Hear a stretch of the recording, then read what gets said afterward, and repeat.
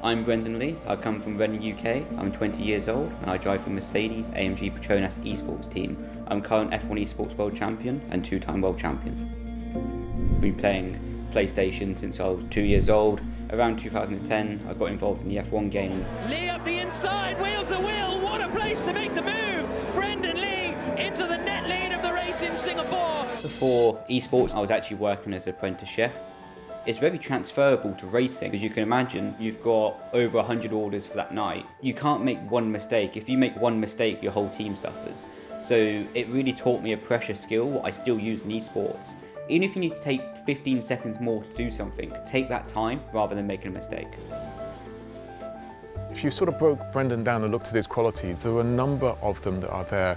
Culture and work ethic are absolutely there. Dedication and passion are clearly there as well. Before we go to a race, we probably do over 200 qualifying lap simulations of that one lap. Brendon is the man to beat. Definitely every driver is going to be trying to overtake him tonight.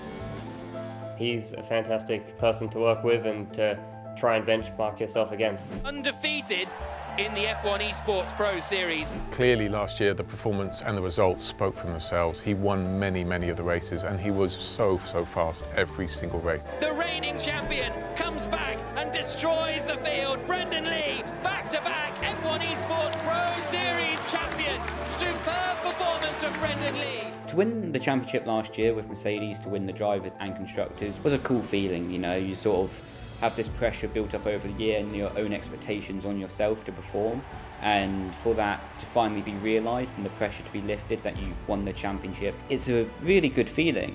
He's transcended the world of esports, going to real racing cars, and we also work with him in our simulator, and he's performing admirably in that role. And for someone to move across those domains is incredibly difficult, and he's doing it extremely well. The opportunity to go into their simulator department and be part of their driver and loop program and help develop the real car and develop my skills through the simulator. I'm very honoured and I'm learning a lot from that. We're now into the second year and Brendon is here defending the Mercedes and his World Championships, and that creates huge amounts of increased pressure. The fact that the target is on my back and the team's back, I kind of love it, to be honest. Everyone's looking to beat you. It's a new opportunity, a new chance and a new challenge really for us this year.